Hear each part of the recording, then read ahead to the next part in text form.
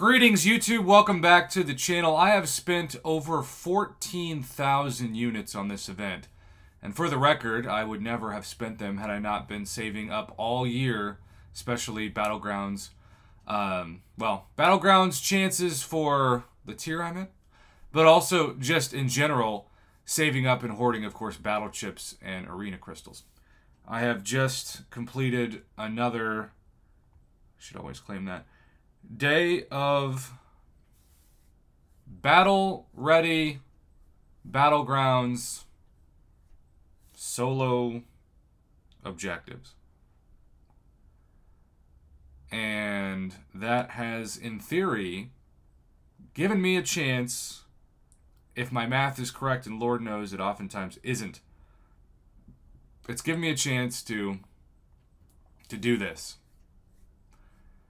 To get up to 3,500 caps commissary points with just a day left. I spent so many units on different tiers of the loyalty trade-in, the units for loyalty, and it gave me 0 credit for any of those things.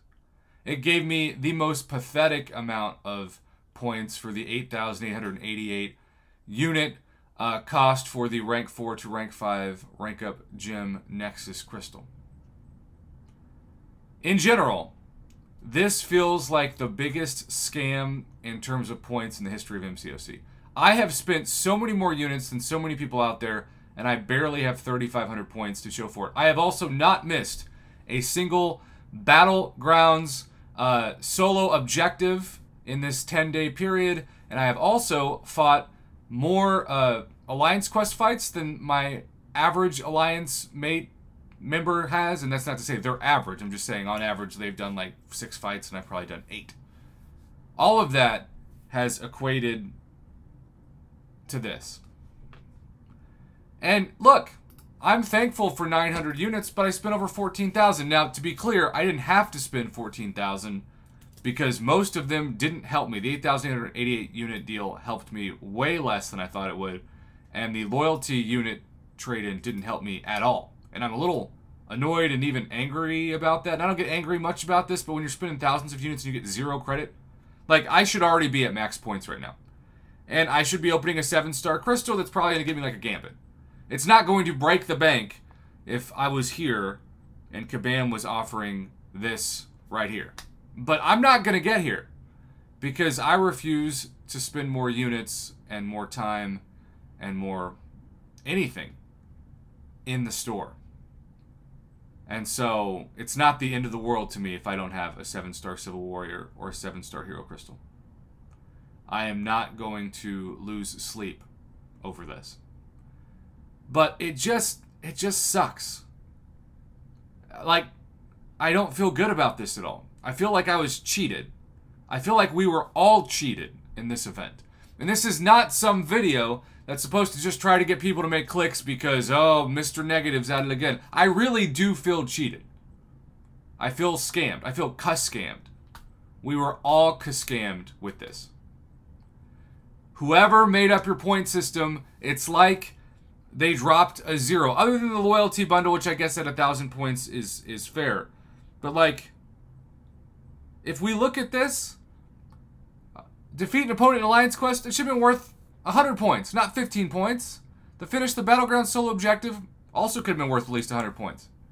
The commissary bundle in the unit store should have been worth 500 points, not 50 points.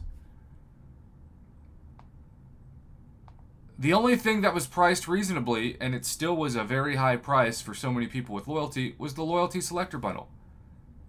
And I think so many of us looked at this point system when it first came out and went, why is that so much higher? What sense does that make?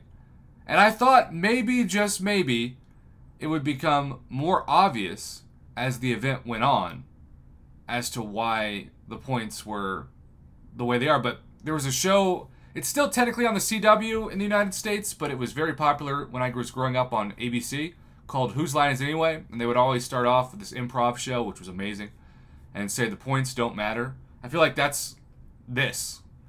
This is the 2023 September, almost October version of Whose Line Is It Anyway in the game. The points don't matter because they make no sense. And I almost feel like a chump to even get the 900 units back because it just feels like I was still scammed. So, YouTube, I don't feel good about this. I feel very annoyed about this, but I want to use my channel as a platform to speak other frustration. Kabam, everything about that point system just needs to be scrapped. And really, and I know people are going to probably be up in arms about this, but I'm going to end the video here. I think there should be some kind of like point compensation. They just messed up the math. And it's very obvious. If you spend 14,000 units and you're not close to getting the 7-star, that should be a crime. Ugh. Anyhow, I'm done ranting. Hopefully this is a video that helps add voice to some of you who are frustrated but don't have a YouTube channel. Thanks for watching.